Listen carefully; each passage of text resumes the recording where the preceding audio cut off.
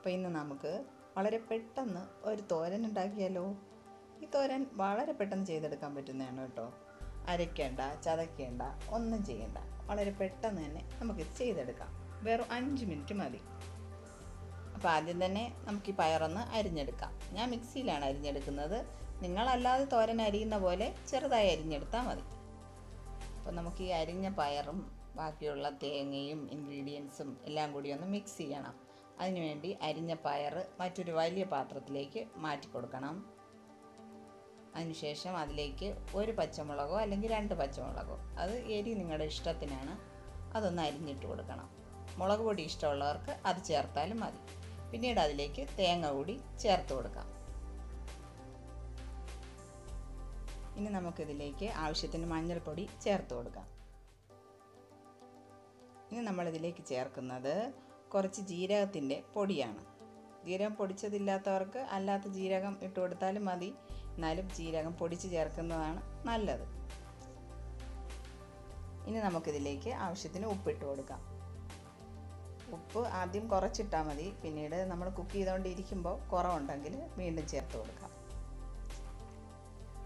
ഇനി നമ്മളിത് കൈ കൊണ്ട് നന്നായി മിക്സ് ചെയ്ത് കൊടുക്കണം. ഇതിലിട്ട ഇൻഗ്രീഡിയൻസ് എല്ലാം നന്നായിട്ട് ബ്ലെൻഡായി വരണം. ഇനി നമ്മൾ തോരൻ തയ്യാറാക്കുന്ന പാത്രം അടുപ്പിൽ വെച്ച് അതിലേക്ക് കുറച്ച് എണ്ണ ഒഴിച്ചു കൊടുക്കണം. കടുക് നന്നായി പൊട്ടി വന്നിട്ടുണ്ട്. ഇനി നമുക്കിതിലേക്ക് വറ്റൽമുളക്, കറിവേപ്പില ഇവയൊക്കെ ഇട്ട് കൊടുക്കാം. ഇതിന് കടുക് താളിക്കുമ്പോൾ കൊച്ചുള്ളിയുടെ ആവശ്യമില്ല, കാരണം പയറിൽ നമ്മൾ സവാള അരിഞ്ഞിട്ടിട്ടുണ്ട്.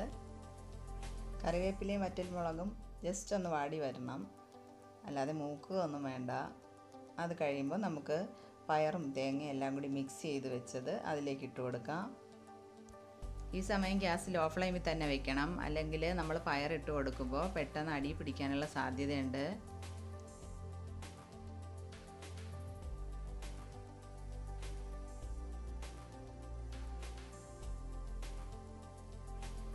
ഇനി നമുക്കിത് മീഡിയം ഫ്ലെയിമിലേക്ക് വയ്ക്കാം.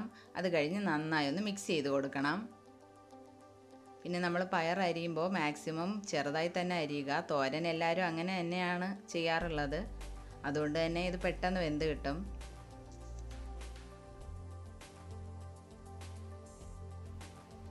ഉപ്പ് കുറച്ച് കുറവുണ്ട്, നമുക്ക് കുറച്ചുകൂടി ചേർത്ത് കൊടുക്കാം. പിന്നെ ആദ്യമൊക്കെ ഇങ്ങനെ ഓപ്പൺ ആക്കി വെച്ച് കുക്ക് ചെയ്താൽ മതി, ക്ലോസ് ചെയ്യേണ്ട ആവശ്യമില്ല. കുറച്ച് കഴിഞ്ഞ് നമുക്കിത് ലോ ഫ്ലെയിമിൽ വെച്ച് ഒന്ന് ഒതുക്കി വെച്ച് കൊടുക്കണം പയർ. അതിനുശേഷം ക്ലോസ് ചെയ്ത് വെച്ച് നമുക്ക് കുക്ക് ചെയ്യാം. അപ്പോൾ അതാ ഒതുക്കി വെക്കണമെന്ന് പറഞ്ഞത് ഇങ്ങനെയാണ്. ഇങ്ങനെ വെക്കുന്നത് എന്തിനാന്ന് വെച്ചാൽ ചട്ടിയുടെ ആവിയിൽ നിന്നാണ് ഈ പയർ വെന്ത് വരേണ്ടത്. നമുക്കിത് ഓപ്പൺ ചെയ്ത് ഒന്ന് നോക്കണം. ഇടയ്ക്കിടയ്ക്ക് ഇളക്കി കൊടുക്കുകയും വേണം. കണ്ടിന്യൂസ് അങ്ങനെ ഇളക്കി കൊടുക്കണ്ട, ഫ്രീക്വൻ്റ് ആയിട്ട് ചെയ്താൽ മതി. എന്നാൽ മാത്രമേ ആ ചൂട് ചട്ടിക്കുള്ളിൽ നിന്ന് അത് നന്നായി വെന്ത് വരികയുള്ളൂ. അപ്പോൾ അതാ നമ്മളിങ്ങനെ ഒതുക്കി വെച്ച് കൊടുക്കുന്നതിലാണ് കാര്യം. കാരണം അപ്പോഴും നമ്മൾ ഒരുപാട് ഓയിലോ ഒന്നും യൂസ് ചെയ്യേണ്ട കാര്യമില്ല. ഈ ആവിയിൽ നിന്ന് തന്നെ പയർ വെന്ത് വന്നോളും. പിന്നെ എപ്പോഴും ആവിയിൽ വേവിച്ചെടുക്കുന്ന ഫുഡാണല്ലോ ഹെൽത്തി എന്ന് പറയപ്പെടുന്നത്. അപ്പോൾ അതാ നമ്മുടെ തോരൻ റെഡിയാണ്. നമുക്കത് നന്നായി വെന്ത് വന്നിട്ടുണ്ടോ എന്ന് ചെക്ക് ചെയ്യാം. പിന്നെ ഉപ്പൊക്കെ കുറവുണ്ടെങ്കിൽ നമുക്കിനി ആഡ് ചെയ്യാവുന്നതാണ്. ഇതിപ്പോൾ ഉപ്പൊക്കെ കറക്റ്റാണ്. അപ്പോൾ അതാ നമ്മുടെ തോരൻ റെഡിയാണ്. ശരിക്കും 5 മിനിറ്റ് പോലും വേണ്ട.